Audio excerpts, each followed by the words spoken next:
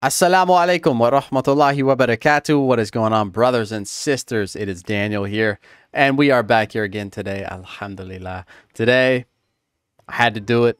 I have to do it. This is Piers Morgan with Rabbi, yeah, that's how you say it. Rabbi Shmuley and Mohammed Hijab. This is just going to be an absolute banger, inshallah. I'm almost positive this is going to get heated. This is going to get intense. Probably a lot of fire, a lot of passion here. I'm expecting.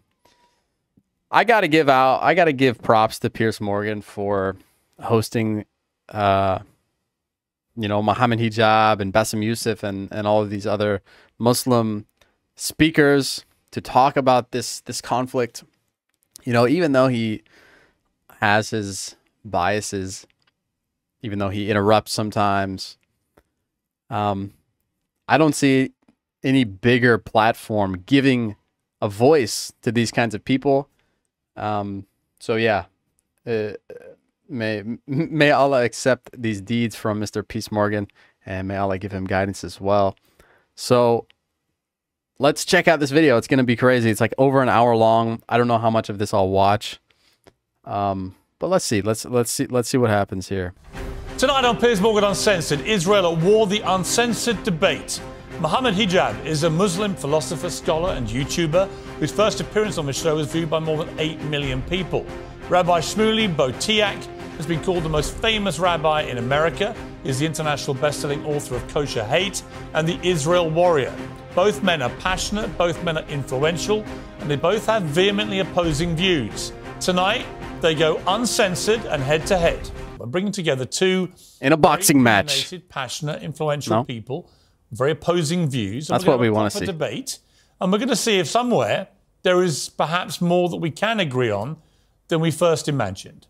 So, thank you for joining me, gentlemen. We tossed a coin before we came on air tonight, and actually, you won the toss, and you said you want to go second. I defer to my brother. And the way this will work, Mohammed, we have 4 sections of this debate. And at the start of each one, you'll both get 1 minute uninterrupted to say what you want to say about each of the themed titles of each. Yeah. So you go uninterrupted. First. At the end of your minute, yeah, right. You'll hear a sound, and when you hear that, let's see how long that lasts. End, and then Rabbi Shmuley gets his chance to speak. So the first theme is a simple one: are Hamas to blame? You have a minute, Mohammed, from now. From one perspective, Hamas started the battle because obviously from October 7th, even they themselves title it Tufan al-Aqsa or the flooding of al-Aqsa. But from another perspective, if you really look at it from an international law perspective, we're talking about 1967, we're talking about Security Resolution 242, in which it is actually stated that Israel is in a belligerent state because they're occupying the West Bank, East Jerusalem and Gaza. And they have been, so therefore the war has been continual for a very long time according to international law. But let's remove Hamas from the situation altogether. Let's remove them. What do you have? You have the West Bank. And what do you have in the West Bank? You have 187 children who have been put in prisons. They have been put in prisons, according to Bet Salem, without charge. You have 44 children before October the 7th that have been killed before October the 7th in just 2023 alone. So if you remove Hamas from the equation, what you have the West Bank. You remove dominance from the equation, you have the West Bank, and what do you have? You have occupation, you have settlement, which you condemned, rightfully so. You condemned that on your show. The settlement's there. Okay.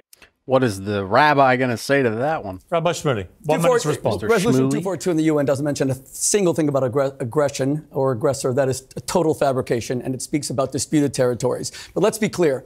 The occupier of Gaza is Hamas. They won an election. It's funny how the Hebrew speakers, they pronounce it Hamas, but I think it's Hamas. But they don't have that letter, I think. 2006 had a civil war with Mahmoud Abbas, took the Palestinian Authority officials, threw them off buildings, killed Muslims, killed Arabs. Mahmoud Abbas is afraid to go to Gaza. He's terrified of Hamas. He hasn't been there since 2007. And let's be clear, Hamas is an abomination to Islam. Sultan Salah al-Din, the greatest Muslim conqueror of all time, after whom the main artery in Gaza is named, he said that you have to allow all prisoners to be redeemed. He would never hold hostages. And remember, Islam is about fair treatment of prisoners of war. Hamas beheaded Thai non-Jewish workers. You asked in your last appearance here for real first-hand sources. I'm the first-hand source. I saw it in Kibbutz Alumim.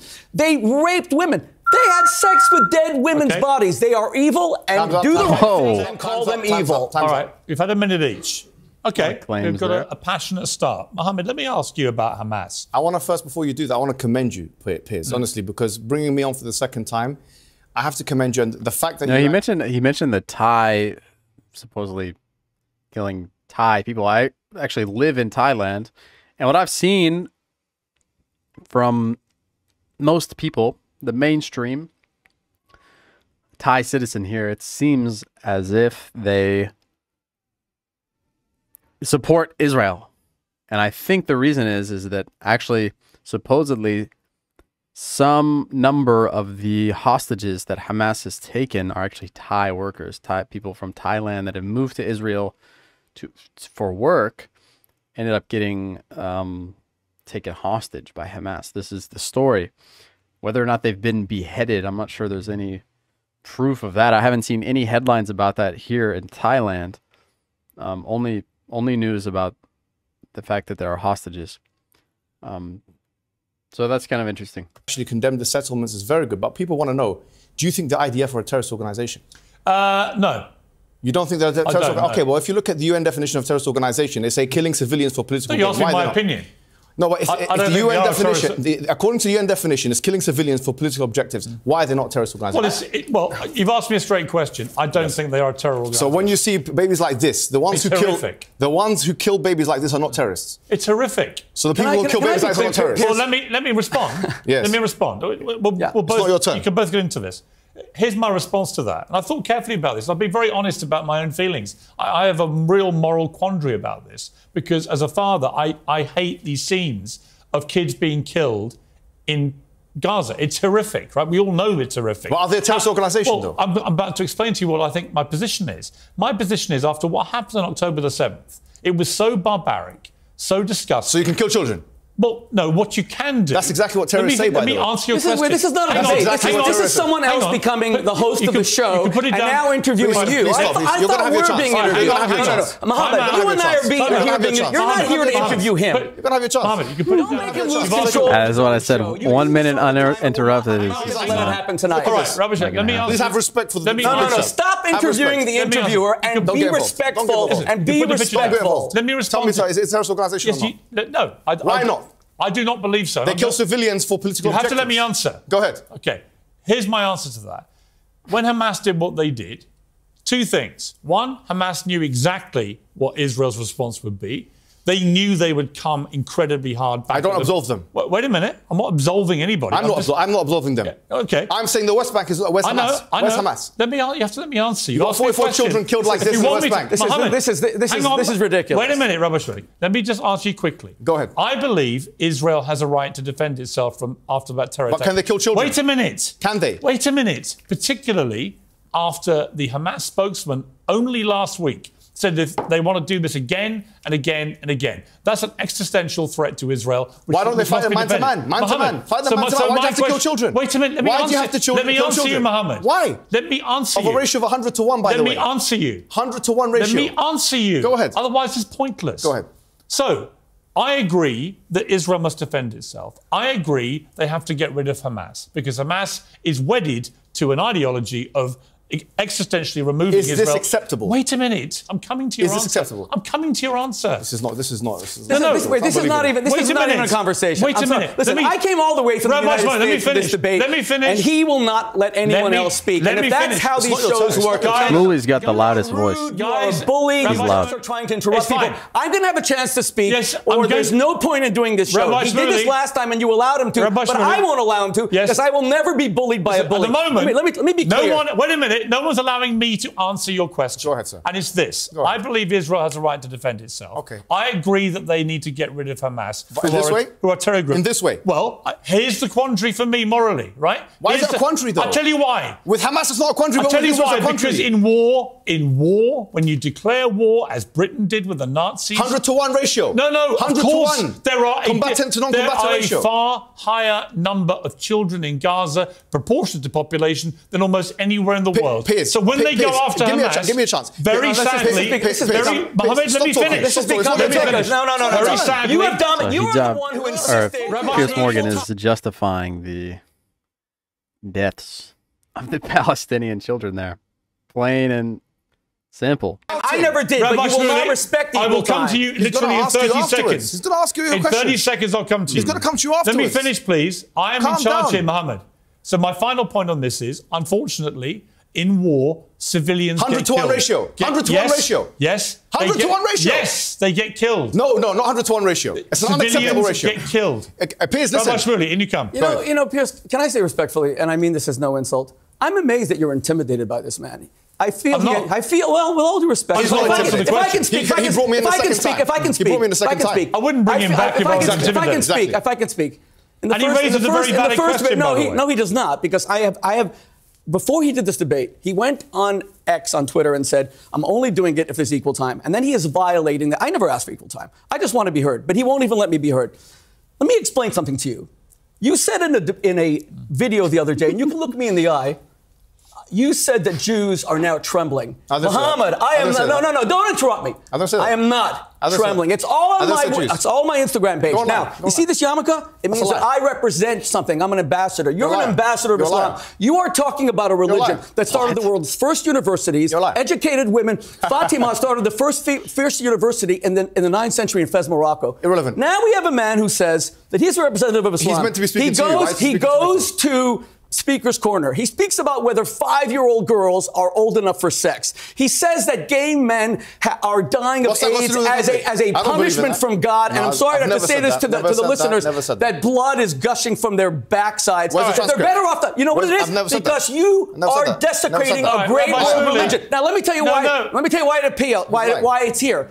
Because he will defend. I will. He will defend Hamas's butchery, savagery. He doesn't care that Hamas is an abomination to Islam because Islam. But he hasn't done the that. children in Gaza are dying because Hamas uses them as human shields. vests. Okay. The United States and France and England said yesterday that the Al Shifa hospital is a military base. Okay. It has a tiny veneer. Let him have his minute. It has a tiny veneer of emergency rooms. Okay. A minute. But underneath all of it is a military base. You have a minute And let me to tell you speak. something. If it's true that any of these countries care about the Muslims in Gaza because they believe what he's saying, that Israel's killing them, this is a map of all the countries that took place last week in Riyadh to save the Palestinians of Gaza from Israel. Do you know how many? That's Israel, a tiny thing. You know how many of them took in even one Palestinian from Gaza?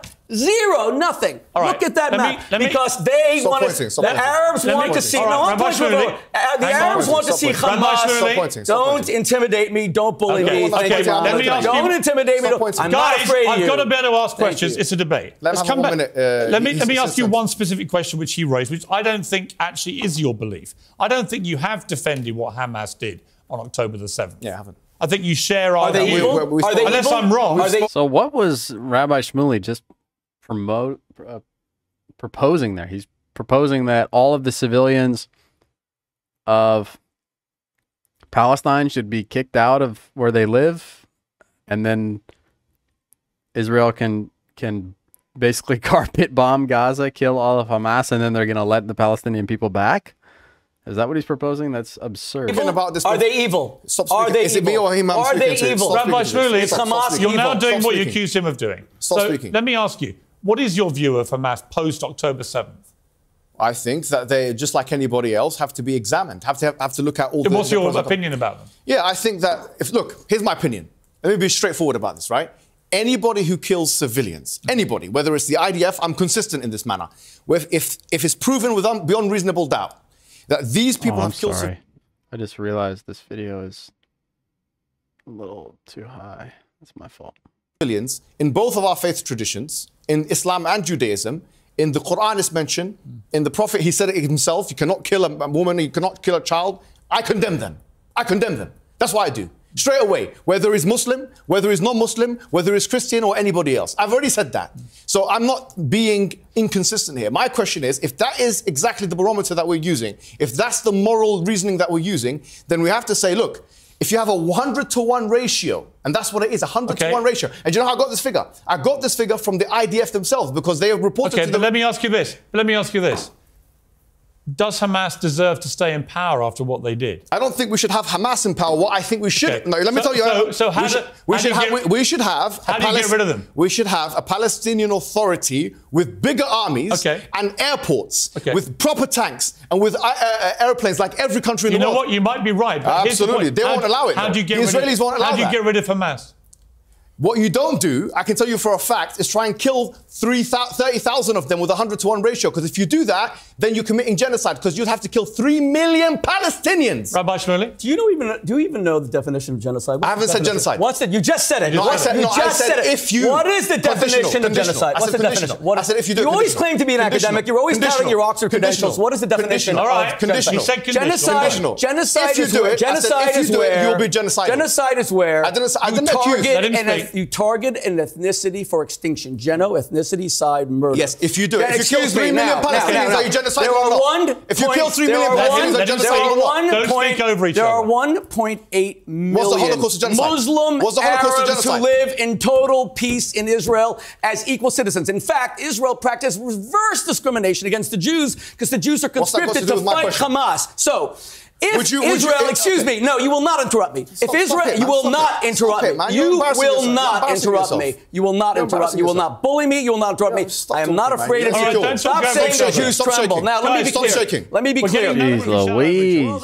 Then you need to control your guests, with all due respect. Okay, he said he said equal time, and there's no equal time. Now, there's no equal time. If Israel was interested in a genocide of the Palestinians, why do they have 1.8 million equal Arab Muslim citizens who are in the Israeli Supreme Court, who are 1/3 of the medical profession? Do you know that an Arab judge put the president of Israel in jail for accused rape? That was Moshe Katsav. That's how little Israel is an apartheid state, genocidal state.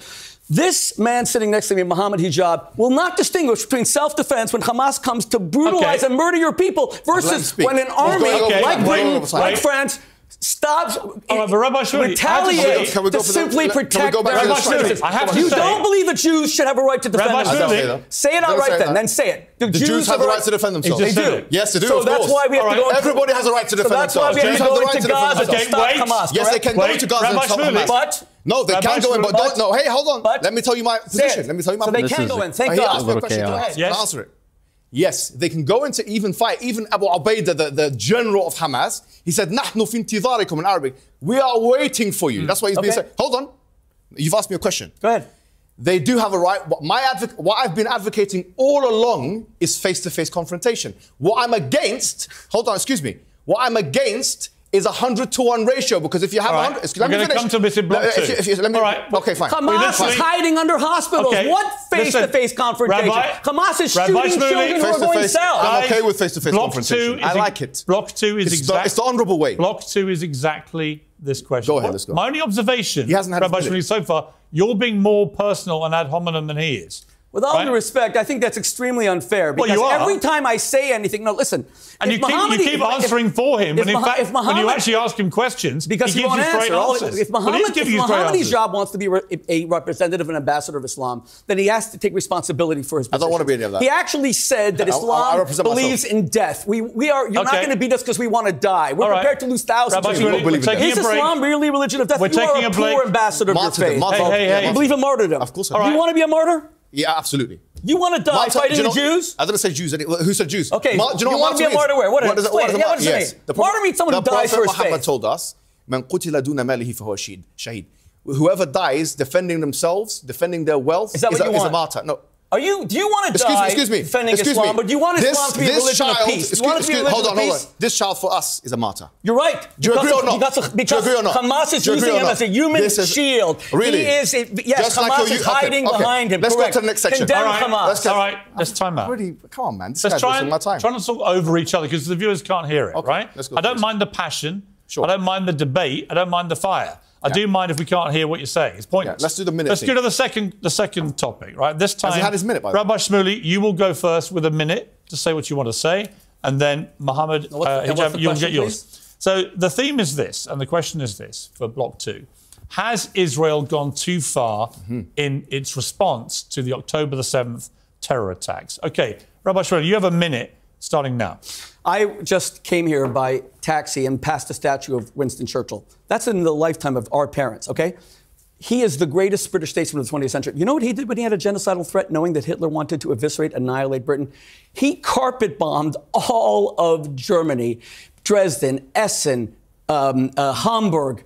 Israel has not even gotten close to that. Israel does not send its Air Force to carpet bomb cities. It sends in its military. I have a friend who died, six children, 39, because he was...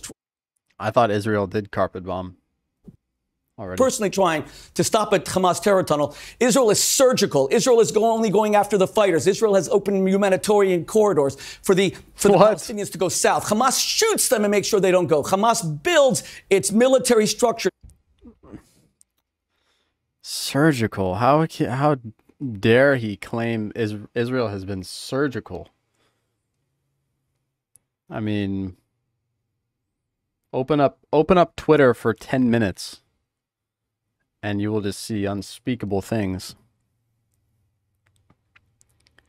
that in no way could they ever be a result of Israel being surgical.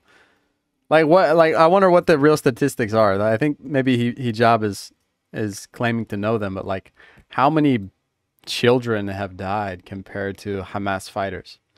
It's got to be more children. It's got to be. Maybe it's close, but it shouldn't even be close. Right, Shifa Hospital is this much hospital, and it's this much military. They love using Palestinians, and that's why they've stolen their money. They got about $16 billion from the international community. There isn't one bomb shelter in Gaza. They don't care about the civilians at all. Israel's doing the right thing. Mohammed, you have a minute. What I'm saying is the 100 to 1 ratio comes from the following figures. We know that 10,000 civilians have died. Of them, according to the IDF, as reported by The Guardian, 60, dozens, they say, about 60 Hamas died, which we're being liberal by saying 100 to 1 figures. For every one Hamas, you have to kill 100 civilians. That's effectively what we're saying. If the trajectory continues as it is, then you have to kill 3 million Palestinian civilians in order to kill 30,000 Hamas fighters. If you want to extinguish them, eviscerate them, annihilate them, destroy them, you have to do that. Now you have Herzog, who is the president that you interviewed, saying that all Palestinians, they are responsible. This man is being more slippery. He's being more slippery than the lubricants that he sells in his daughter's sex shop. And that's the reality of the situation. Did you really just say that?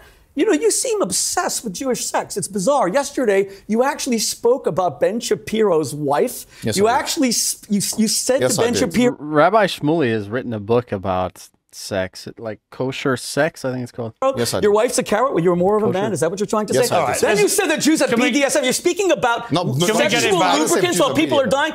You know, Mohammed, get your head out of the Jewish bedroom. That is pretty embarrassing, though, if his daughter sells sexual lubricants in it. Or if his daughter has a sex shop. I guess maybe not. I mean, that's technically halal. But still kind of embarrassing. Really bizarre. Let me be clear. No. Sexual lubricants? How embarrassing. You sell dildos, don't you? Can we get it back? You sell dildos, don't you? Oh, no. Speak about 5-year-old girls being ready for sex. Come on. Listen, let's go back to the issue. Let me ask a question.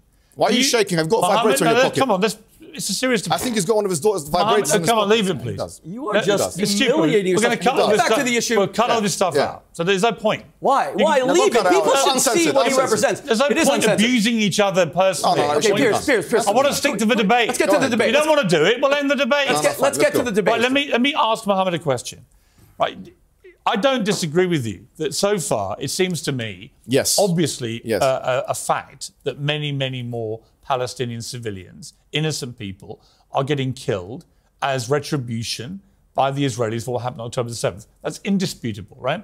Their argument is that they're going after a terror organisation, Hamas, and unfortunately in war, as Rabbi Shmuley correctly said about what Churchill did in World War II. Churchill was wrong. Churchill was wrong. Was he a war criminal? Yes, he was. Yes, he was. Churchill was a war criminal. Yes, he was. Churchill was a war criminal. All the British people Let me do the Churchill was a war criminal. Okay, Let me do the George question. VI was George VI war criminal. All of them war criminals.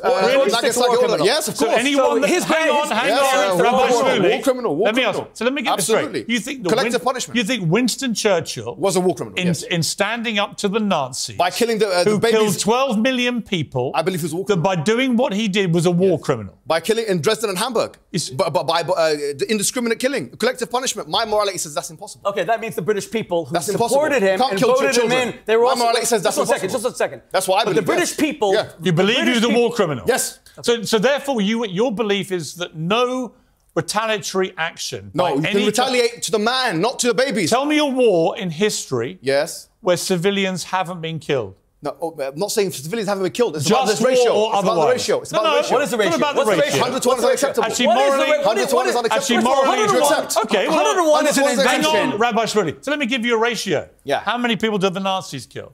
I don't know. You don't know. 12 million. We know they killed 6 million. They Jews killed in the 12 Holocaust. million people. I don't know. We don't know. Including exactly. 6 million Jews. Sure. Right? Sure. So 12 million how many died in Dresden? How many civilians died in Germany? Do you know? I don't know exactly. Right, so you don't actually know what you're talking about. I do know what I'm talking about because You I know in called Dresden and Hamburg. You said it's about unless I'm wrong. Yeah, go ahead. Unless I'm wrong, Yeah, go you ahead. said it's to do with the Ratios. The ratios. Yes. But you don't know the ratios. When I know for a fact. You Dresden call and Winston Churchill a What are the criminal. numbers? Dresden and Hamburg. What are the numbers? Dresden Wait a and minute, Hamburg. Rabbi Shmuley. When you Dresden- call Winston Churchill a criminal, Yeah, I believe you're a war basing criminal. it on ratios you don't even know what they are. No, I know. There's difference of opinion among the scholars. No, there isn't. There is difference. Tell us the opinions. What are they? Tell us what they are. Hold on. There's of How course- many in Dresden? Excuse me. Stop speaking for How a many in second. Dresden? Am I speaking to him or How you? many in Dresden? Whatever the number. You don't know if at it's all. indiscriminate, Okay. I'm against it. No, he doesn't. That's my He doesn't. morality. Rabbi Shmuley, you respond. Dresden's about 25,000. And at the time, the Germans were saying 250,000. We know it's about 25,000 today. Let me be clear. Winston Churchill was the greatest statesman of the 20th century. He saved the world from I agree. Nazi terror. Yeah. That you could live in a country that is only around today because of the bravery of that man showing no gratitude is the height of Stick on topic. Stick on topic. And to call all the British people who defeated the Nazis, Stick on topic. Stop interrupting me. Stick Who on topic. defeated the Please let each other Nazis, speak. war criminals, Stick on topic. his parents, all the other people, Off topic, war off criminals. topic. All right, let me ask Rabbi Shmuley a It's question. wrong. No. Let me be clear. Let me Off topic, off topic. Don't interrupt each Let me be other. clear. Mohammed Hijab trades in falsehoods. 300 to 1? What are you talking about? 100 to 1. And now he says said 100 to 1. he says the Jews are about to kill 3 million Palestinians. I didn't say they're about to. I said the if. fact that this man considers You don't himself an understand. Oxford academic. I was the rabbi at Oxford University for 11 years. This Did is you graduate a from there? travesty. Did you graduate from there? This is a Let travesty. me ask you a question, graduate from Rabbi any Shmuley. university? Wait a minute. Did you graduate from any university? I have a rabbinical Did you graduate? Let me answer. You're excommunicated. Doesn't matter if Well, you're Let excommunicated. me answer. Right? I swear you're excommunicated from the I am rabbis. a All right, rabbinical. honestly, Can I speak? This is pointless. Go on. Rabbi Shmuley, is there a limit to the number of civilians in Gaza that Israel can kill to try and That's a eliminate good question. Hamas? That's a great question. Yes, there is. What's Thank the you, limit? but let me ask you. Not even one. Not one beautiful Palestinian child should have to die because Hamas kicked out Mahmoud That wasn't Abbas. my question. And not one should have to die. What the answer to your question is that Hamas, if they surrender unconditionally, then Which they're all not of gonna that. do. Okay, fine. But is there a limit? Then let them allow all the civilians. Is there a limit? Israel said that all the civilians can leave. All the civilians should go south. They begged them, and that's something that militaries never do. Churchill did not tell the people in Dresden, "Come on," and. You came with all your notes. We get the point. I'm not here. We get the point, Mohammed. I get the point. I get the point. This is all proof that he can't debate me. So he has to use these images. Debate me. We didn't ask you to come on with all your exhibits. Rabbi Shmuley, let me ask you a question. A member of the cabinet in Israel was actually quoted as saying that nuclear weapons were an option that Israel could use. No one's ever confirmed Israel has nuclear weapons. It's long been suspected. That seemed pretty clear confirmation. Why are you against nuclear weapons? Hang on. If you're not against Dresden, why are you against nuclear weapons? Let me ask the question. No, but why are you against it? I've done this before, this job. Let me do it. Go on. Okay? So when that guy says that, if you're living as an innocent civilian in Gaza, what the hell are you thinking? That an Israeli government member threatens the use of a nuclear weapon, which would obliterate pretty much all of Gaza and everyone in it. Absolutely. Thank you for the question. If that were true, why hasn't Israel used nuclear weapons against Nasser when he invaded? It's true. Well, hold on. It's true this guy threatened it. And the answer is no. I know the guy, and I spoke to him about it. His name is Amichai Eliyahu. Israel has never carpet bombed any Arab. Hang on, Mohammed. Ever. Now. 1967 was preemptive. He was asked a question by a provocative interview, and he said, well, if you're going to bomb the same thing, it was a Mohammed Hijab type. You want to kill all the Arabs, 3 million people, just drop a bomb. He said, well, if you want to drop a bomb, drop a bomb. He was being dismissive and stupid, and he put out a statement the next day saying that never in history would the Jews ever even contemplate doing that. Let's remember one thing. The only place in the Middle East, one second, Pierce. The only place in the Middle Never in history would they contemplate it? What about the now or in the future? East, where Arabs have any freedoms, Israel. The only place where they vote openly, Israel. The only place where Palestinian women can dress the way they want, Israel. And let's be clear, when Mohammed Hijab gets up and says that we Palestinians want to be a religion of death, you know, I just got a haircut coming here by an Arab barber here in London, and he said to me, I hope you defeat this guy because he doesn't represent us. We want to live. We want to have good lives. We want to be religious. We want to eat halal. But we don't want to die for martyrdom. You are not a Muslim. You're an Islamist. You're an Islamist. Let me ask Mohammed a question. What Muslim is ever going to say that they don't want to be a martyr? That sounds like a non-Muslim to me. Like that's one of the best ways you could die. Probably the best way you could die. And he's claiming that his Arab barber said he doesn't want to be a martyr. Let me ask Mohammed a question. Hamas has 240 hostages. Hamas has 240 hostages they took, including babies, young kids, grandmothers who survived the Holocaust. I mean, an unspeakable further criminal act. We can agree, right? Of course. Why should Israel agree to any ceasefire so long as those hostages are still being kept hostage? Look, my position is very clear. They should fight man to man on the ground. On the ground. Well, they are. That fighting. That's exactly what they're doing. That fighting, no one can. This is. Mohammed, that's exactly what they're doing. I know. Man to man. They took not what they're doing. Excuse me. They took babies as hostages. He's asked me the question. They took infants as hostages. Let him answer the question. You're getting excited here. I know it's your sexuals are implying you're the sex rabbi. Now you're back to my sex life. Leave it. You're getting overexcited. Get your head out of my bedroom, Mohammed. He's getting excited with me. Let me ask the questions. You guys answer them. Mohammed, answer my question. Why, if you're Israel, would you ever agree to a ceasefire if those hostages aren't released? I'm telling you what my position is. My position is man-to-man combat. Which is what they're doing now. No, that part of it is understandable. Do you understand? That's what they're doing. No problem. But what I think is not understandable, what is not acceptable, because you said, what's a proportionate response? That's the question you keep asking everybody. My answer to you is a proportionate response is one where in which the ratios are not 100 to 1. That's your invention. Excuse me, please. Where does that come from? What's your source? Okay, tell me the source. Tell me the source. IDF. IDF. Yeah, sure. Tell me when did they say it? They said, I know all the IDF spokespersons. I know Jonathan Conricus. Daniel Hagari said what? When? Okay, so let me explain. No. Excuse me. When did he say we're killing Palestinians 100 to 1? 10 days ago, and it's mentioned on a website. I'll tell you the truth is, they don't. He never said this is pure fabrication. Let me finish. You asked me the source. Which website? You asked me the source. Which website? You asked me the source. Al Jazeera? No. Is it Al Jazeera? You've asked me a question, right? Okay. Are you scared to hear the response? Go ahead. Okay, the response is as follows. The Guardian has reported that the IDF have said that in terms of the numbers of Hamas that have been killed, I'm answering this question. I know. The Hamas that have been killed, they say, quote unquote, dozens. Now listen. Hamas or civilians? You said civilians. No, wait a minute. You said civilians. Wait a minute. I'm telling you where I got the 100 to 1 ratio. Mohammed. 100 to 1 ratio comes from the numbers have dramatically. 10,000 civilians. The numbers 60. It's actually more than 100 to 1. As soon as you call him out on anything, he has no sources. No one can hear what he's saying. Okay. Let me respond to him. This is a blood libel. Let me respond. The Jews have a right to respond I'm about to a blood question libel. him. It's a blood libel. Here's the reality. I read that report. That was about at least 2 weeks ago, Yeah, right? 10 days, yeah. The numbers have changed a lot. Yes, they have. Israel now believe they've killed a lot more Hamas. They don't know exactly how many, because actually, how do you tell on the ground By the way, Piers, to the Hamas fighter and a member of the general population? Do you know, according to the IDF, and we've done a study on the names that they put on X, they had 1,280 names that they put on X, and according to Haaretz, they put, Haaretz is, as you know, is a left-wing newspaper in Israel. They also put the names of those who have been killed. Guess what? According to them, 340 military have been killed, which means Hamas's ratio of combatant to non-combatant is 3 to 1. All right. Imagine Hamas is doing a better job in protecting civilians than Israel. 3 to 1 versus 100 to 1. I would say that Hamas, by what they did on October the 7th, 100 to 1 versus 3 to 1. Wait a minute. Wait a minute. Ordered by doing what they did, they ordered de facto the disintegration of northern Gaza that we're seeing, Of course. and all the civilians and the suffering. deaths. Have you seen and the Piers? deaths Piers, of thousands of civilians. Let him finish. They knew what was going to happen. I agree with that. So that's why they should go. Piers, Rabbi Shmuley. in 2005, Israel unilaterally with. Man, I'm still not sold on the whole October 7th ordeal.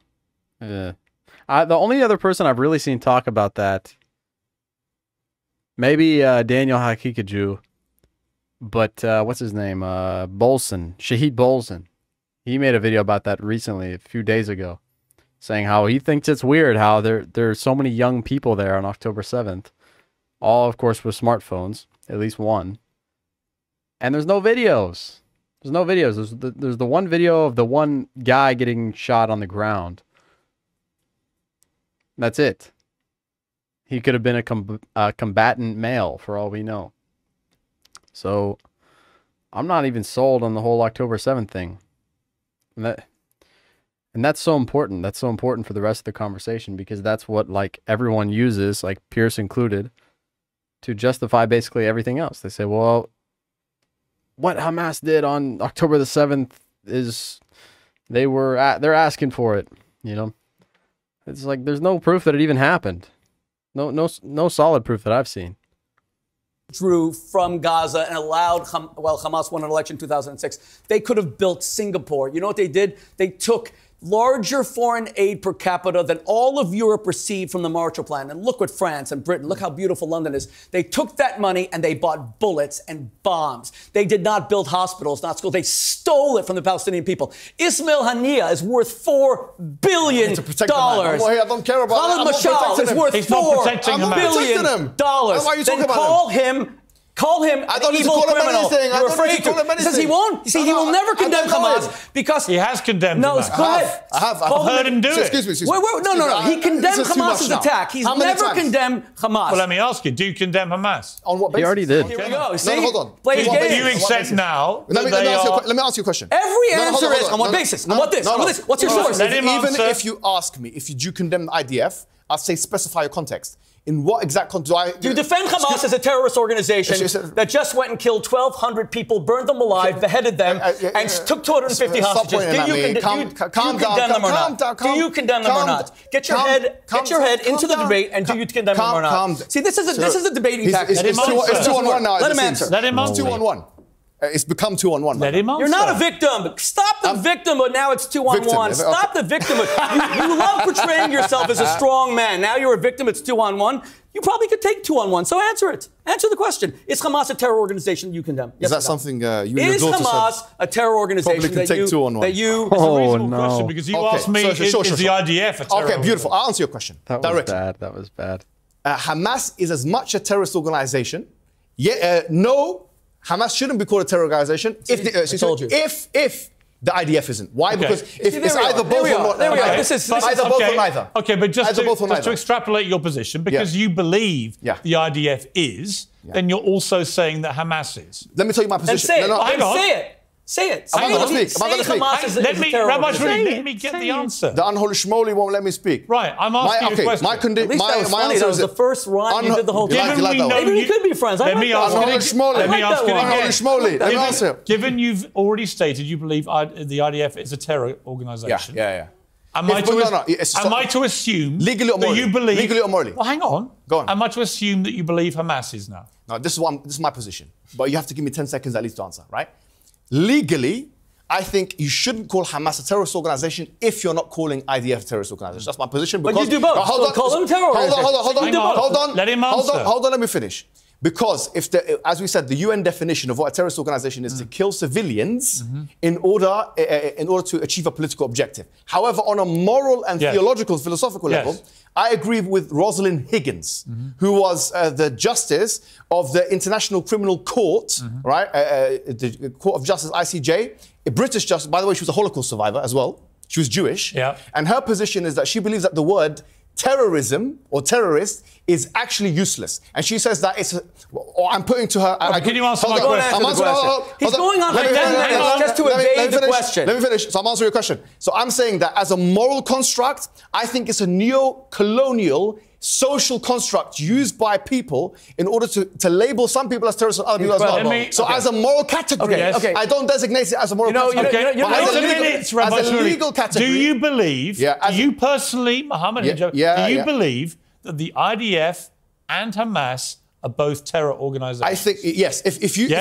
say yes to IDF, you should say yes to Hamas. If you say no to IDF, I'm asking you what you Hamas believe. is a terrorist organization. What you believe. If you say yes to IDF, you can say yes to Hamas. I'm asking you what you believe. Yes, I believe legally, according to the definition, if you say yes to Hamas, you can say yes to the IDF. Pierce, we could go on for the next. We are going to the next. But if you say no to the IDF, you can't say yes. It's fine. We're going to the next block. But that's interesting. But morally, I don't believe the category has any weight. No, but you have. It has no designation. But you have made your position clear. Absolutely. Which is that you believe they're both terror organizations. I believe that according to the law, absolutely. Okay, and that's interesting to me. Okay, but I have to say, wait, let's come to when the you next... call the IDF a terror organization, the IDF keeps 1.8 million Arabs alive in Israel. 100 to 1 ratio. The Hamas, this is invention, it's a fabrication. Let me move on to the last Get block. more pictures out. It's unbelievable. Rabbi, this is how you lose a debate when you need to bring... I brought nothing with me. It could be like this. No, my son is... He could be dead like that. My son is in the IDF. You're here in the safety of a studio talking about how you want to do martyrdom. You're really risking your life here, Mom. You're big talk. Your son could be dead right now. Like you attack Ben Shapiro's wife. Your son is an IDF. You actually posted a clip saying that. Someone else saying that Islam teaches you how to get women to listen to their husbands. This is all false bravado, false machismo. If you're a real man, go to the Middle East and fight. What are you doing in a television studio? Fight with him. Let me move to the last one. You should be there. You have the right to fight with the IDF. No, I'm not. You use your son as a human shield. You try to bully people in debates, and it's being allowed. He's using his son as a human shield. I want to move to the last ironically themed subject. Is peace possible? Okay. Not on this basis, right? But we've got to try and get to peace. So you get a minute each again. Mohammed, you'll go first this time. So you get a minute from now.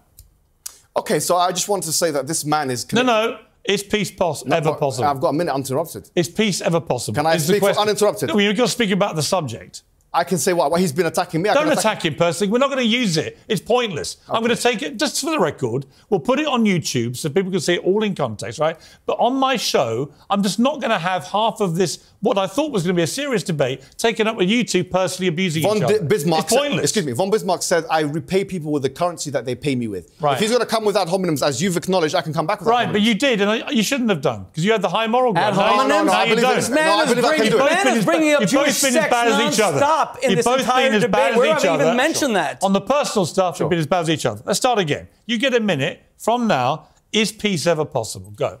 Justice is a prerequisite for peace. In South Africa, when the apartheid system, which we know for a fact Israel is an apartheid state because it has laws like the right of return, which only allow Jewish people to come into the country. And if they convert, by the way, to Christianity or to Islam, they are stripped from that right, it meets completely the definition of apartheid as per Cornell Law School and according to the UN Convention 1973. It's an apartheid system. And as a prerequisite of an apartheid system, you have to be a racist. If you support that, you're a racist. No doubt about it. So number one, 1973 apartheid law. If the black South Africans have been displaced, by the whites, and then they were trying to come back into their country and they were not allowed, and then you asked them, is peace possible? That's not the question we'd be asking them. We'd be asking them, is justice possible? And that's the question that we're going to be asking. Because he can sit there and talk about all these things where the IDF, his son Mendy is being attacked vibrated by the rockets, and he's selling him and his daughter selling vibrators to the public.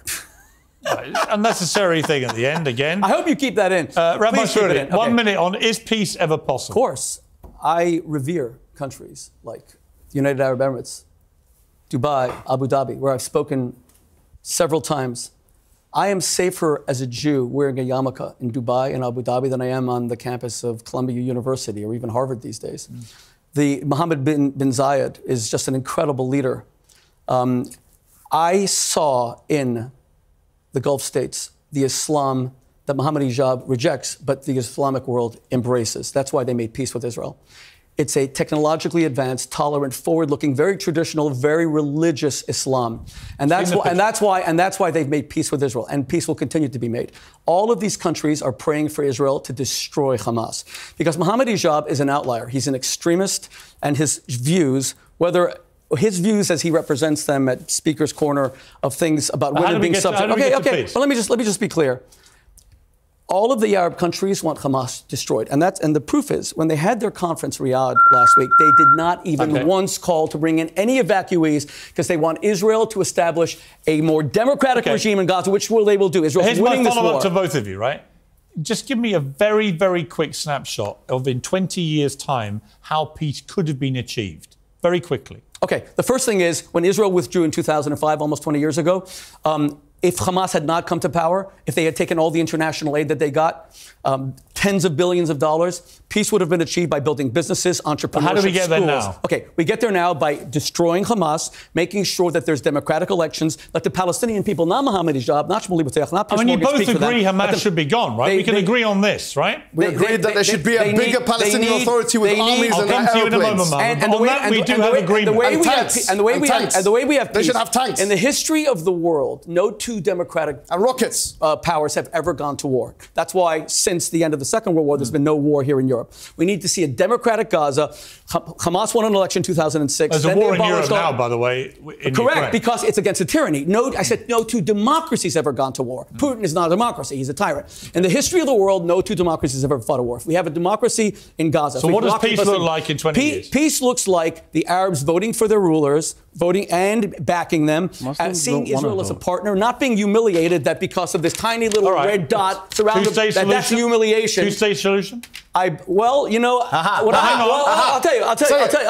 If two-state solution is a Hamas state wanting to eviscerate Israel, he doesn't believe in it. But he doesn't believe in it. Correct me if I'm wrong, but I don't think democracy is part of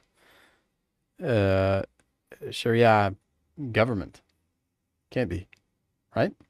The democracy, voting, all this stuff is not Islamic. It's a solution. He believes in a final solution. That's what really scares me. Okay. You don't believe in a two-state solution. You believe in a final solution. The way you speak about Jews, you believe in a final solution, and it's scary. Rabbi, do you believe in a two-state solution? I love Jewish people. If that second state is Mexico Jewish and people Canada, are fantastic people. If that second state is Gaza, then of course not, because it'll just become another genocidal enemy wanting to wipe Israel off the map. That's pretty unequivocal. He doesn't really want a two-state solution. I don't want a two-state solution. That's a terror state to destroy Israel. I personally believe this whole question should be left to the Palestinians of what kind of solution they want.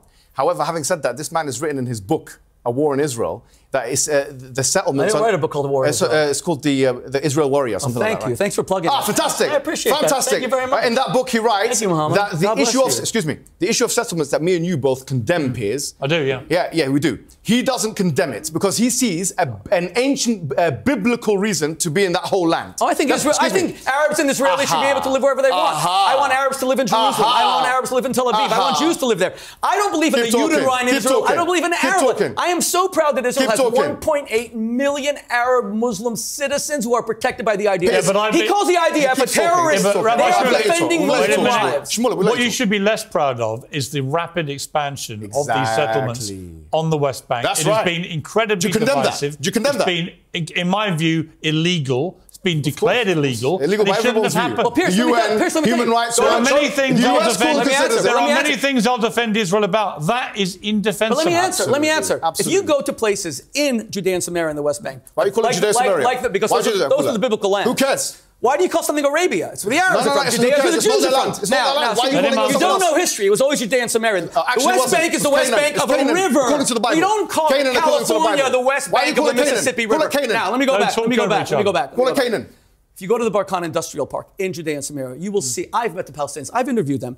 They are paid 20 times the salary working for people you call settlers. They want them there. It brings civilization. Speaking It's a lot, by only the way. jihadis who don't want it. It's only jihadis. And that's why That's you're not saying... true. Yes, it is true. That's not true. I've interviewed I them know myself. many Palestinians Can I just make a... who definitely do not want them to continue the settlement. You know Let me come to Palestinians who want to live under Mahmoud Abbas with no democracy. Let me come to and Mohammed. afraid to criticize him and throw him into jail. Mohammed. Yes, my friend Mohammed. Go ahead, Mohammed. Please.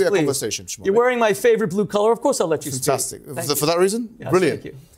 What, just because I'm wearing the blue? My mother loved that color, and she passed away I this year, so it reminds me of it, so I thank thought you. it would have been Thank you. because of Israel, because you... Oh, that's right. You wore the Israeli colors today. Mohammed, my brother, can we shake hands? No, please, I don't want to, because your hands are shaking. Your I'm hands are sorry, shaking. but I mean, look how peaceful. Why don't you shake wouldn't shake hands? my hand? No, I'll shake hands with you. You wouldn't shake my hand? After what you said today about me, I can't shake your hand. But here's what I'm After what you said about my sex life, and I'm shaking your hand.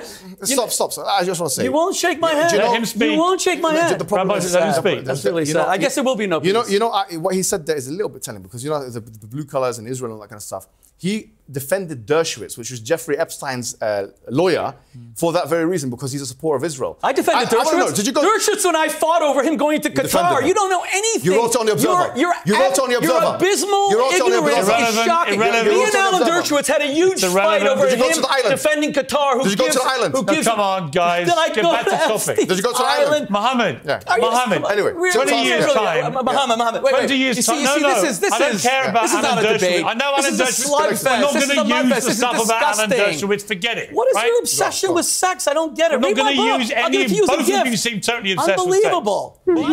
Kosher sex for marriage. I can't believe Jeffrey Epstein's island was brought up in this interview. I didn't write it to get into other people's bedrooms. I don't care about either of your sex lives. Okay? He seems pretty interested in mine. 20 years' time. I'm not interested. 20 years' time, what does a potential peace look like? I don't know. But that's a speculative question, to be honest. You're asking me a hypothetical. You Two-state solution? I don't know. You're asking me a hypothetical question. I asked you a hypothetical. You said I don't do hypotheticals. I wanted to give me hope. Why did you not answer my hypothetical question? If you're asking me a Which hypothetical one? question, the Belfast question. Why? Huh? Remember, I asked you the Belfast question and you didn't answer it. I don't think there is. The only parallel. Why didn't you answer that one? Because they're different situations. No, but it's hypothetical. You're asking me a hypothetical now. Why? Well, you don't have to answer. I'm just asking you. No, but why do you have a double standard? I don't standard? think asking you how peace might look like is hypothetical. No, it's talking about the future in a hypothetical.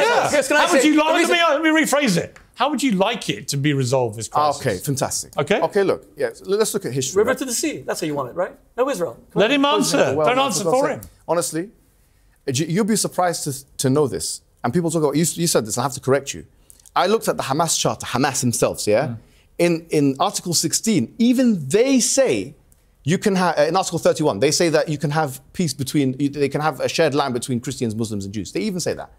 I think the most radical elements, everybody you want, the jihadis, these one, that one, no one actually wants the extermination of Jewish people. That's a lie. Actually, that's not true. The Hamas charter. Wait. Now, let me speak. I'll tell you the Hamas charter. You know, let me speak. I'll tell you Hamas charter calls for the Hamas charter says that behind every single tree and stone where a Jew. That's hadith of the Prophet. Now you're saying that the Prophet Muhammad said that? It says that every Jew has to be murdered. How can you possibly deny that? That's hadith. You know, you have. That's hadith. What's the hadith say? The hadith says in the end of it's an eschatological hadith. Yes, go ahead. It's an eschatological hadith which says that on the end of times there'll be a war and there will be trees and stones that say behind me is a Jew killing. So Muhammad is saying that the Jews should be killed? This is a hadith which has been misinterpreted. What does it mean? But anyway, what does it mean? What does it mean? No, it means that it's an eschatological. It's not an imperative. What does it mean? It's not an imperative. Are you obligated to kill a Jew according to the hadith? You're not. Okay. I'll tell you. But they don't pick and choose. You pick and choose. No, excuse me. Let me answer your question. Yes. Let me ask you a question. Is this a theological question? So I'm answering you. This hadith is called an eschatological. You know this because you're a theologian.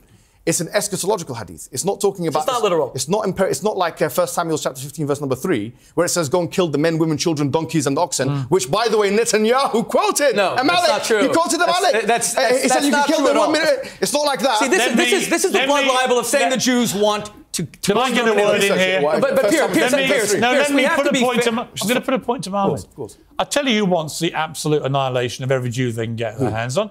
all the Hamas terrorists who crossed the border on October the 7th, who gleefully recorded it, boasted about it, and the Hamas official, wait a minute, and the Hamas official spokesman who only last week said they want to do it again and again and again. If you don't think Hamas are wedded as an organisation to the annihilation of Jewish people, you are living in their charter.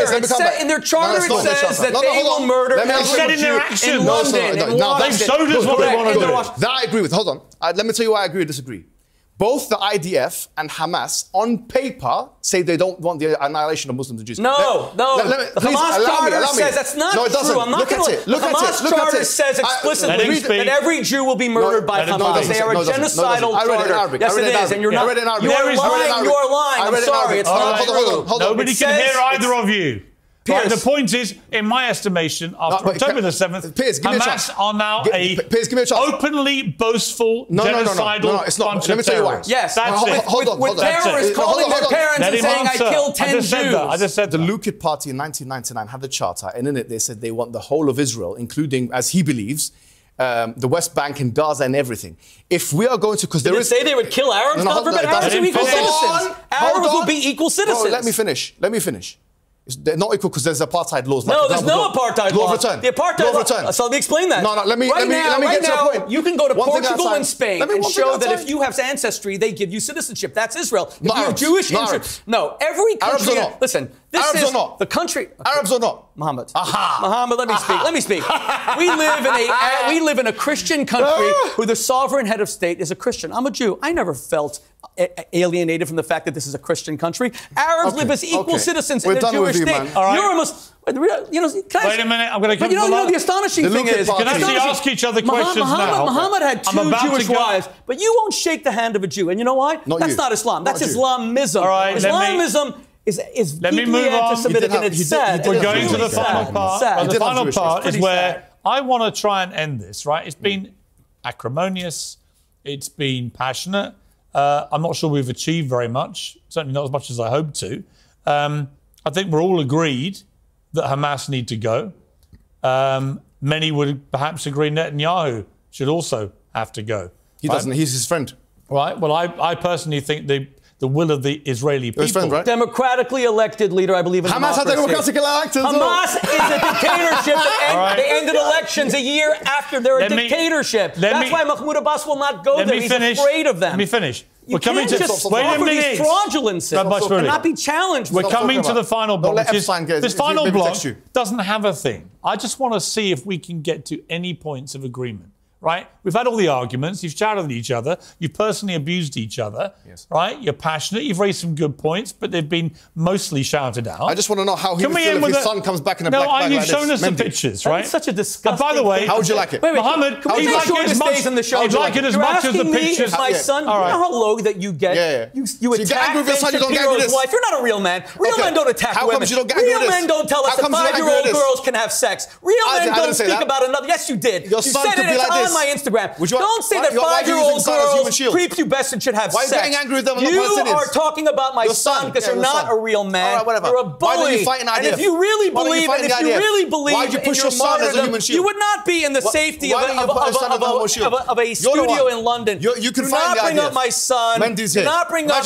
Ben Shapiro's wife. Stop picking on women. Imagine this is Mendy. Stop. See, you want a civil debate, but imagine a man saying that your son is dead. Listen, you have no morality. Imagine you have no decency. Take a look at that. You have no goodness. And this debate is apart because this man is here to speak about my sex life. He's here to say my son's going to die. He is a Jew hater. He's an anti-Semite. He's an Islamist. And the fact that this debate has gone along this way, allowing him to evade every question. You come from European extraction. Are you Polish? Are you Polish? My father's from Iran, my friend. You know nothing about me. Okay? You're Ashkenazi. My father's from Iran. My father was raised around Muslims. And he didn't meet Muslims like you. Semitic than you are. who tolerate I'm more Semitic than you are. What is the point of it? The fact that he's been allowed to offer fabrications of Jews killing 3 Imagine million this is your people. son. The fact that he's allowed to offer fabrications Imagine this is your son. that have no source, that the Come back idea in of a his black killing bag. 1,000 to 1. The fact that This he's been is allowed to tell crazy, his man. lies is a travesty of this show. It's a travesty Imagine of the this is your media. son. The fact that he has not Imagine been that's your- challenged by imagine you, that's your Pierce, son. is unacceptable. You know one of the he has problems- evaded every question. The You fact know- that he's Imagine allowed to this is your talk son. about my sex God. life, Jewish This is your sex son. life, he's obsessed with people's sex Imagine lives. this was your This is son. a travesty. And the fact that you're not ashamed Using of him as how, a shield. and the All right. fact that you Embarrassing. are not ashamed Have of you how finished? you, Let me speak. how Have you you finished? humiliate Shut up, Islam. Islam is a You know great what? world You know religion. what, This is Rabbi wrong. Shmuley? And Muslims should reject this All man, right. not me, not the rabbi. Muslims all should right. reject this man. It would be a lot easier for me to challenge him, which I have done repeatedly, and actually let him evade Here, his and answers. evade and evade If you and allowed evade. me to do my job rather than shout over From every day single one, thing he was says. interviewing you, Pierce. From the first he second, he was wasn't. asking No, he you wasn't. He wasn't. questions. No, I wasn't. He was asking me It a was the first perfectly. question. He was asking me a perfectly legitimate question,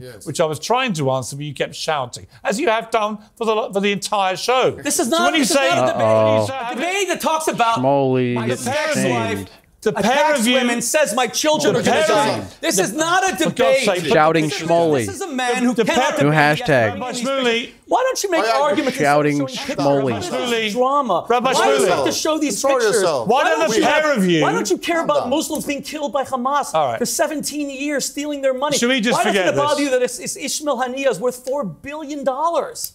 Shall we? Do you want to even conclude this? Because it's pointless. It's not me that's speaking. I mean, in a way, what do either of you think you've achieved with this?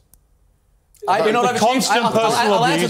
that. I'll answer. The constant personal abuse. I'll answer. Can I answer that question? That's a rhetorical question. I'll tell you what I've achieved. People like Islamists like Mohammed Hijab, and you can answer. If you don't interrupt me, I'll finish with this, and then you can speak. They believe that Israel is going to disappear. They believe that we Jews are afraid of them. They believe that we Jews won't debate them. They believe that we tremble. He did a video last week where he said, Jews. "Did you see how they tremble?" Who's they? I have seen. Who are they? Who are they? I didn't say Jews. Who did you mean? So why did you? Who did you mean? infer He meant the Jews. He won't even say it. Anti-Semitism can't. You know why I'm here? Weak. You know why I'm here? You're Let me weak. finish. You know why I'm here? Anti-Semitism You know why can't. I'm here? I'm here to show To shut the debate down because you're that weak. we have You're weak, just like your stared son. down Your the son, the coward. Assyrians. Your son, the We coward. The have IDF stared coward. down the You Babylonians. might be like this. We have stared Your son, the down IDF the coward, that Romans. might be come back we in have a black stared bag. down the Greeks. We will stare down Muhammad we? Hijab You and do the anything. Islamists. You go fight with your son. Forever. Go fight with your We are son. the eternal nation. So Go fight you with know what your I've son. achieved? I've shown people like him that we are going nowhere. We're not Who's we? afraid of them. We don't tremble. We're not afraid. And if we haven't achieved the constructive dialogue, we've tried with the Palestinians for 75 years. We offered them a two-state solution, 1936. I don't appeal think you've commission. made any attempt to civilize excuse me, dialogue. excuse me. Come on, this was No, never you haven't. civilized Hold from on. the first Can you moment. have it? Okay, this was Actually, never it was. civilized. Actually, it was. Please, can I just Actually, it can I was. respond to that? This was never civilized. Forget about all this. A man racism. accusing Israel of killing 3 million Palestinians That's is a not what he fraudulent said. lie. I didn't say not that. A what he man who said. cannot cite Stop. sources is a I don't care. liar. I don't care. He's saying Cancel me. that Israel's an I'm apartheid immune to state. this. Key. Of course I'm Slimy. 20% of the Mohammed, soldiers what do fighting you for want to Israel say? are black, by the way. What do you want to say? Yeah, they're black, and if you look at the Haaretz newspapers, they're treated as second-class citizens. Mohammed, what do you want to Hold on. say in conclusion? Hold on. I want to say something that he said about the Peel report in 1936, which is a point of historical contention. He doesn't know that. He mentions this in his book as well, and he's mentioned it before, 7 times that the Palestinians want peace. He doesn't know what history is, because let me respond to you.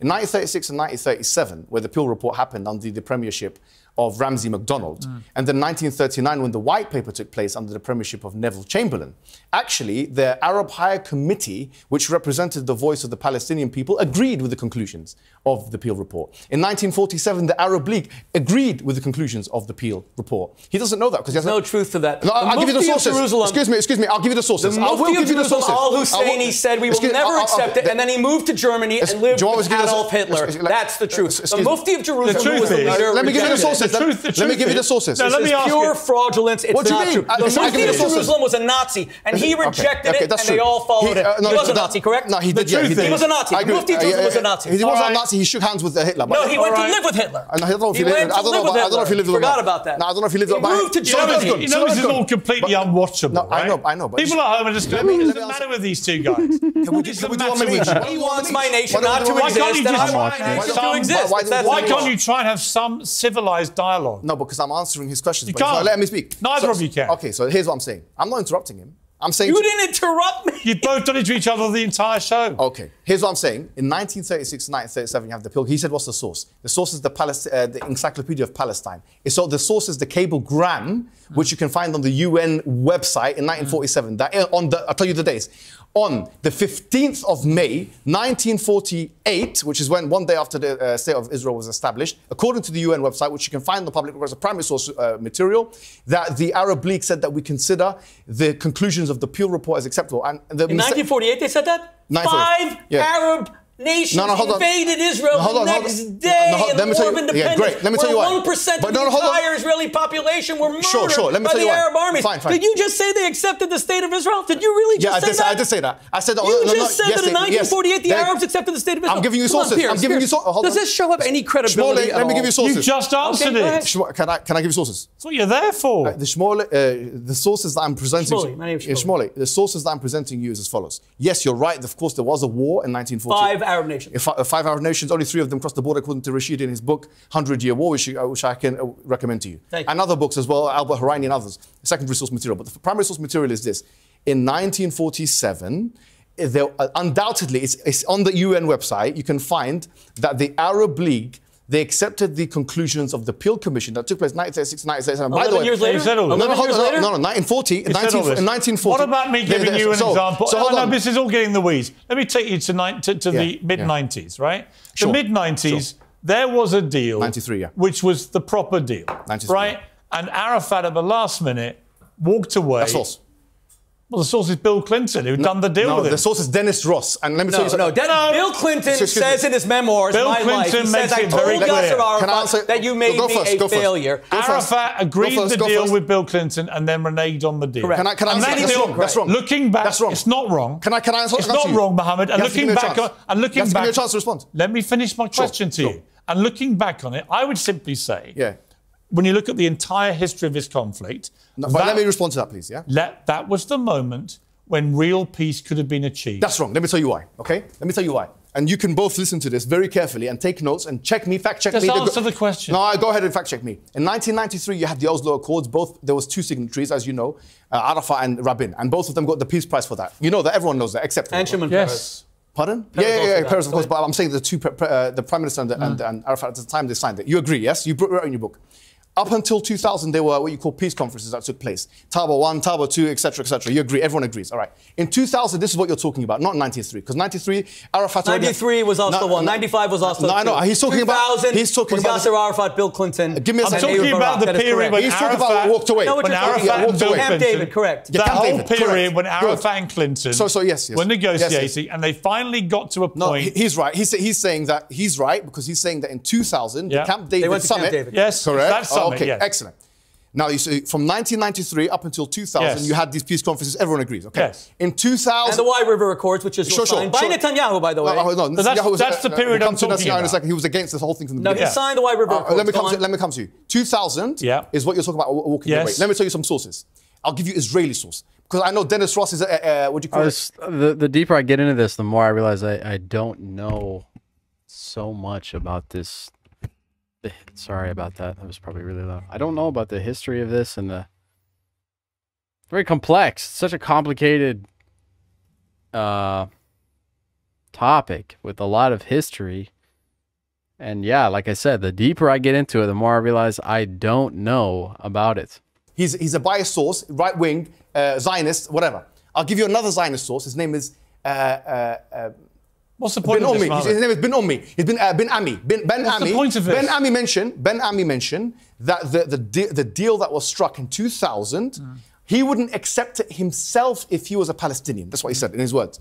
In his memoirs. Number one. Number two is, if you consider what happened... I don't know who Ben Ami is. He seems to be the most check it out. Check it out. Google it. He could be a columnist. He's not insignificant. He was part of the Accords. No, let me, please. You know what? It doesn't matter. No, it doesn't matter, because you're saying they walked away. It's not... That's according to one source. I've read Bill Clinton's biography. But he tells the whole he's getting it from Dennis Ross. He's getting it from Dennis Ross. No, he was there. I believe Bill Clinton. No, he's getting it... Okay, let me just be clear. Bill Clinton and Ehud Barak... I believe Bill Clinton, that's your first offered Arafat 97% of the West Bank, Judea, and Samaria. Wait.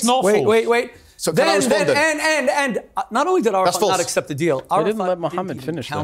He left without countering. Let me and then when Arafat was leaving and he shook Bill Clinton's hand, this is the story that Bill Clinton tells in his book, My Life, he shook his hand and he said, Mr. Clinton, you're a great man. And then Clinton looked him in the eye and said, I'm not a great man. I'm a failure. Yeah. And you have made me one. Correct. So you go and both of you are going to one source. No, wait. But then let's get... Orientalist. It gets better. It gets better. I'm giving you multiple sources. It was widely reported. It gets better.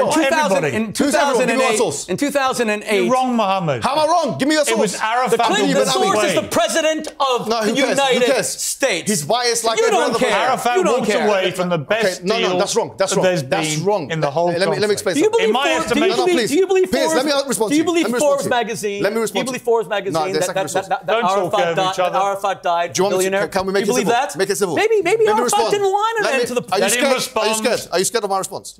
Are you scared? I don't think so. Great, you use the word scared a lot. Okay, don't run away. Let me respond. Okay, run away? Don't run away. 1990. I'm right here, Mohammed. Okay, great. Right here. So I'll get closer to you if you allow me to. Stop shouting, Rabbi Shmuley. 93. As we said, there was all these accords. That's what I wanted to say. Shmuley doesn't. Now, in 90, what were the contentions? Let me tell you what the contentions were on the Oslo Accords. Number 1, Jerusalem. Number 2, the settlements. Number 3, the occupied territories. Number 4, the borders. That's what they were mentioning. Yeah. You forgot the refugees. Which is the most contentious. Yeah, sorry, refugees. You forgot that completely. Okay, the refugees, correct. Which is the right to return law, and we know this apartheid anyway. But anyways, no, it's not apartheid. Okay, every country in Europe allows people with ancestry. You have a point, Mohammed. Okay, I do have a point, which is as follows. What is it? They divided the areas into area A, B, and C. Okay? That was Oslo 2 and 95. Okay, yeah, sure. So what I'm saying is in that time, the question is who was treacherous to the agreement? Because we know that, as you know, you condemned the settlements. That was part of the Oslo Accords. No. The people who were treacherous was Arafat, who was giving the terrorists money to kill Jews. 1,000 Jews died, which is the equivalent here in Britain of 30,000 people being killed in terror attacks. All right. Can I ask Mohammed one question, please? You said Oslo 1, Oslo 2. May I ask you one question? I don't know if I want you to answer any question. Okay, well, you don't have to answer. But so this is the point. This is a myth. How much of the Palestinian population in the West Bank, as you call it, is controlled right now by the Palestinian Authority? What percentage of the Palestinians are under Mahmoud Abbas? You won't answer it. You don't know, do you? None of it, because all of it is IDF. He doesn't even know. No. Answer how many are controlled? None of it. Not according to Mahmoud Abbas. No. You know what the answer is? All of it is controlled by the... 97%. That's false. Okay, here's what we're going to do.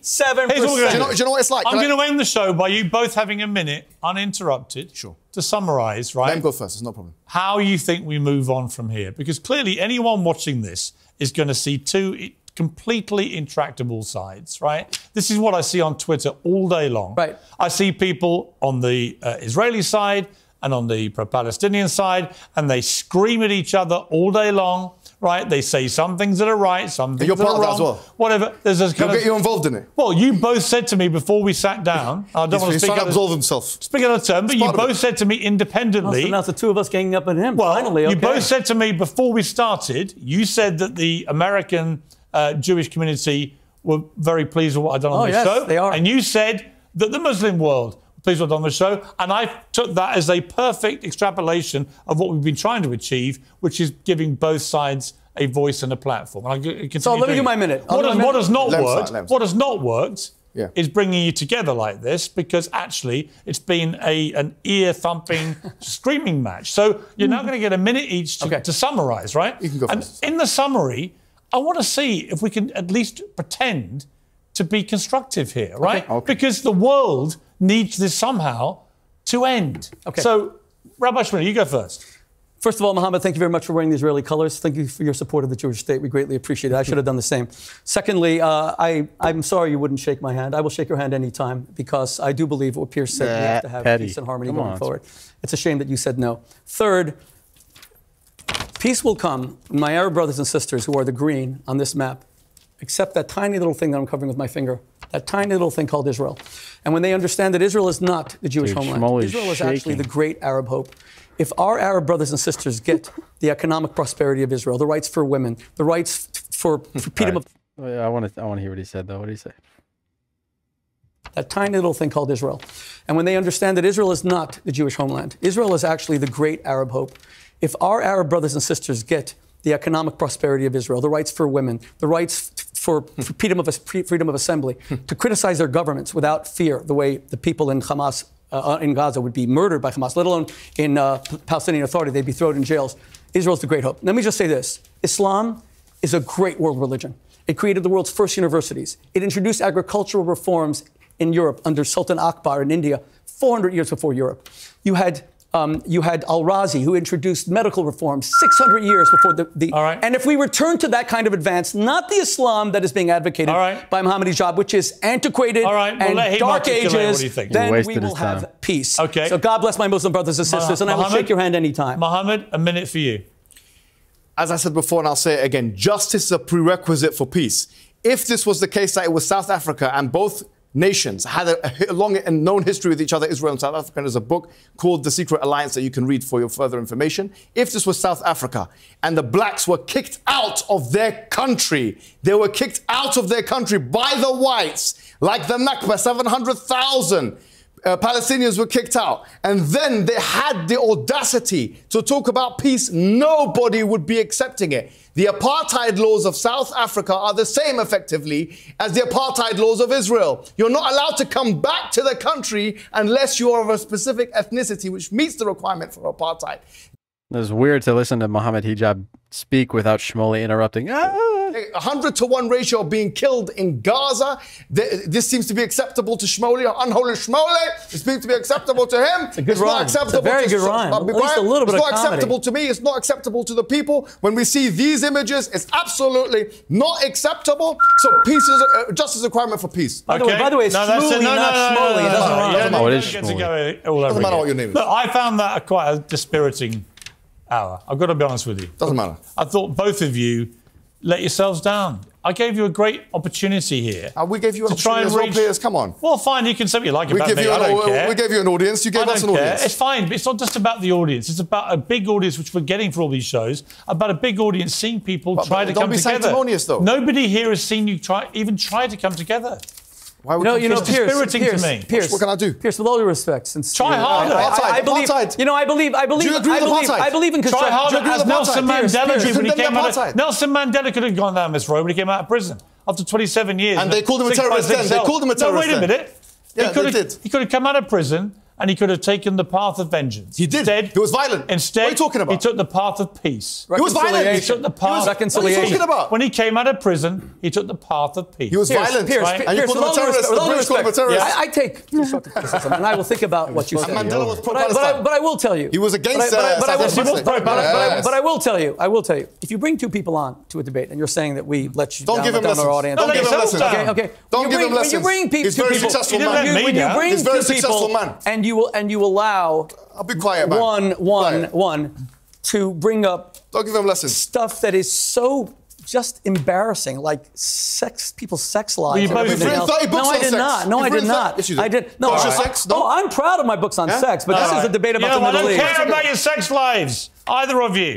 All right. Seem to be really interested in mine. That's it from me. Whatever you're up to. We'll talk later. Keep it uncensored. Good night.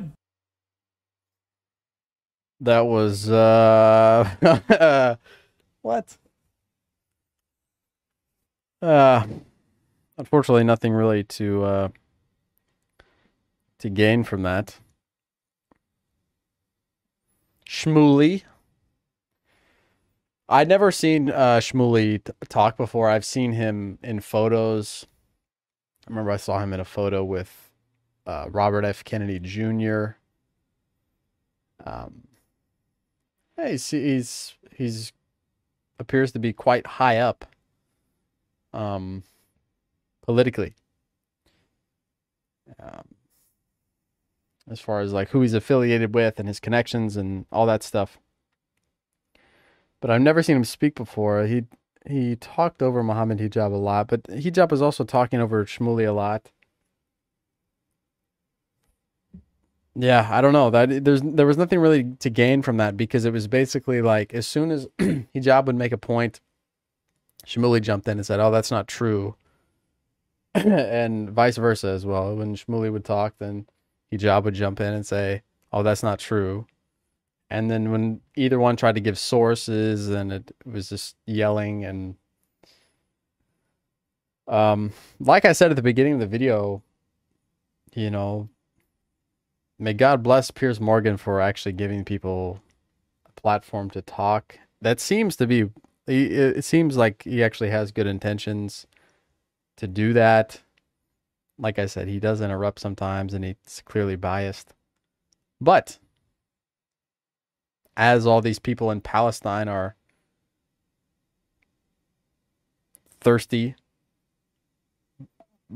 being blown up, running out of resources, it's good that Piers Morgan is given a platform to people that want to share the truth about what's happening.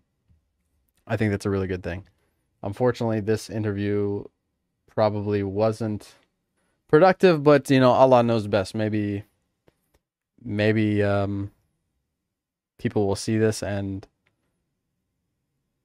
it will influence them. It will change their hearts.